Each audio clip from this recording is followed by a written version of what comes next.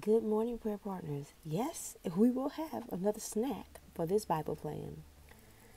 I love to mix plain potato chips with popcorn, especially caramel and cheddar. It's kind of like those tins you get at the end of the year for Christmas, and it has the three different types of popcorn in it. Well, I just put the potato chips, and I love Cape Cod because it's 40% less fat with nothing extra added, three ingredients. I also love Smart Foods brand of their caramel and cheddar mix. It's good. A thumbs up on that. So I'm just pouring them into a bowl I have in the house. And I'll just take it and I'll shake it up. Then I'll just take my hand, stir it up to make sure it has a nice little blend. Simple, easy snack. It's eat a chip. I'm grateful for this snack, and we'll get right into our Bible plan. Good morning, prayer partners. Okay, yes, that's been 3 snacks, and we're still on God hunger. However, let's eat. Enjoy yourself. I am so thankful God has healed my eye. For those of you who did see, I think it was October the 16th, tea time, I scratched my eye and it healed up, and I started wearing my glasses, which the prescription probably was 6 or 7 years old. I'm gonna just keep it real. I just sometimes don't go to the ophthalmologist like I should. But I went to see Dr. Lewis at Target on Segan Lane, and she did an excellent job. Such awesome customer service and professionalism. And so my left eye has a very bad stigmatism, and she was able to get me right. This eye was like, it's literally almost where it's just everything is just a blur. But once she got the prescription right, that right eye and that left eye, oh, I'm back in business. I see things clearly. And I also just want to give God a shout out for these beautiful sunflowers that when I bought them, they were all kind of droopy and kind of smashed. And so I just put some water, put the food in, and they're just saying hello to Jesus. They're just worshiping in my kitchen. Hallelujah. They're saying, God, you're good, and I feel blessed. That's what my sunflowers are saying. Yes, sunflowers talk. You didn't know that? Learn. Amen. Anyway, so let's get into our Bible plan this Monday morning. We're grateful God brought us through another weekend. A deeper sense of thankfulness. The spirit of gratitude and thankfulness is surely one of the great keys of the kingdom. The beginning of man's rebellion against God was the lack of a thankful heart. Do we genuinely desire and long for God or for the other things? The truth of the matter is, if we are not content and grateful for what we have and who we are, then we are not loving God as we should. As Francis Schaeffer put it, we are coveting against God. A thankless spirit wants things now. Rather than being impatient, we need to learn to love the journey we are on more than the point of arrival. Yes, God, say that for me. To learn to embrace trust rather than control. Come on, Jesus, speak. There is a supernatural power in expressing our thanksgiving to God that brings divine multiplication. Hello, he's about to multiply for somebody today. Murmuring and moaning put our focus on lack. Thanksgiving is the aware of abundance. And it didn't say awareness, it said aware. Each day we have is a gift, not a right. Our attitude towards life, towards our God will determine the quality of the soil of our life and whether God can plant seeds there that will lead to an abundant harvest of blessings. It's like they wrote the Bible plan and then God just be like, Paula, get some sunflowers and put blessed up. And then he just be coordinating and confirming in these lessons. I just love how you do that thing. We can choose unbelief, murmuring, and complaining against God, which leads to anger and anxiety. So, okay. So we're clear. Let's make sure we catch that lesson real fast. Unbelief, murmuring, and complaining against God leads to anger and anxiety. You won't cut that out. You won't have anger and anxiety. I'm just saying. Let's just put that out there.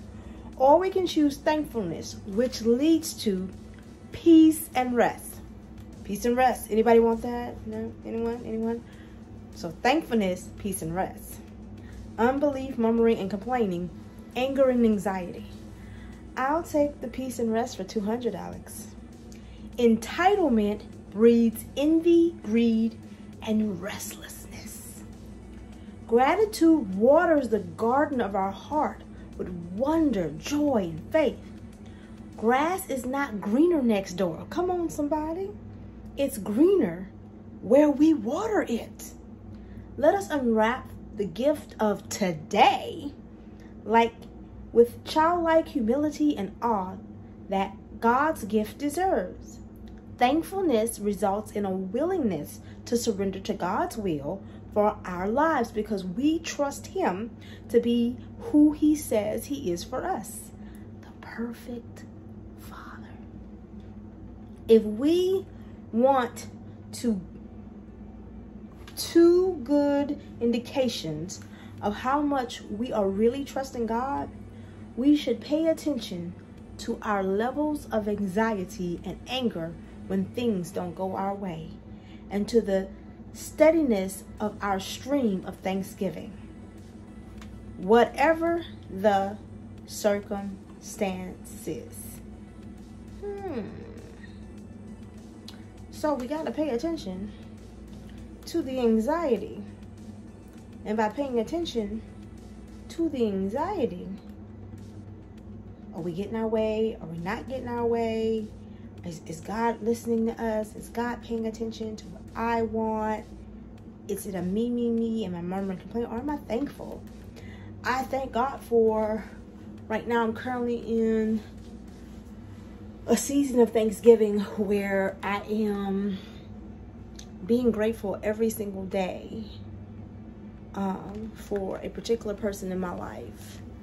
And it's opening my eyes to how often I don't thank God for the people in my life.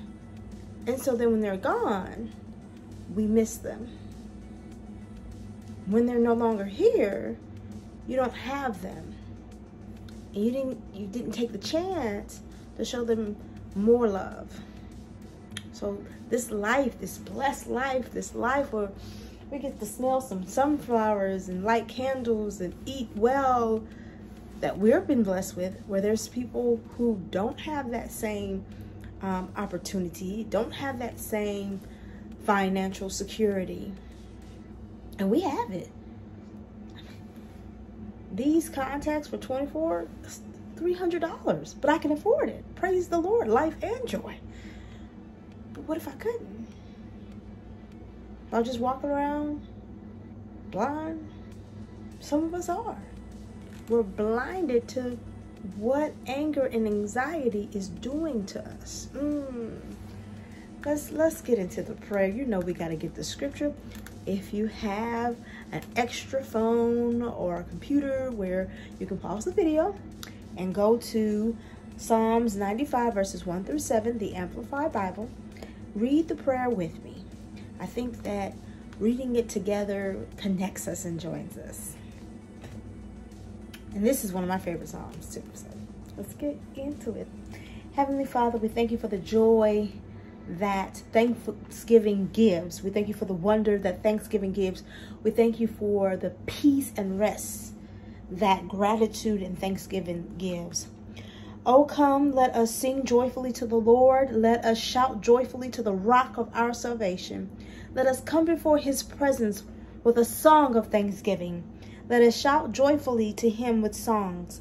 For the Lord is a great God and a great King above all gods, in whose hand are the depths of the earth. The peaks of the mountains are his also. The sea is his, for he made it by his command, and his hands formed the dry land. Oh, come, let us worship and bow down. That part right there. I love that part. Oh, come, let us worship and bow down. Humble ourselves. Let us kneel before the Lord our Maker in reverent praise and prayer. For he is our God, and we are the people of his pasture and the sheep of his hand.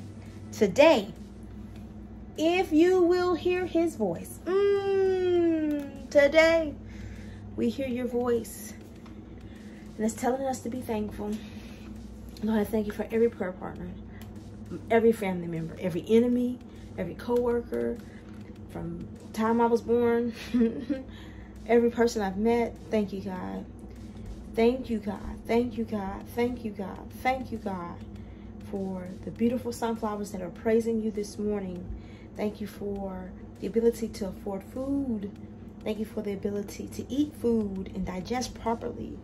Thank you for the health I have. Thank you for the body and the mind and the eyes. Thank you for the stigmatism that I take more appreciation in thanking you for my eyes, that they are able to see through the contact lens when some cannot. No lens will ever help them see the level I can see right now. So God, I don't take it for granted. I thank you for being able to taste and smell my cinnamon candle and my, what is this one? Mulled cedar. For hands that can hold a computer, and for the ability to read these words on a screen. I thank you for the phone that records and the electricity in my home, for the real flowers and the fake ones. Thank you, God, for the ability of my limbs today, and thank you, God, for how great you are. Bless us and keep us by the power of the Holy Spirit, in Jesus' name, amen. Have a wonderful day, prayer partners, and as always, enjoy Jesus.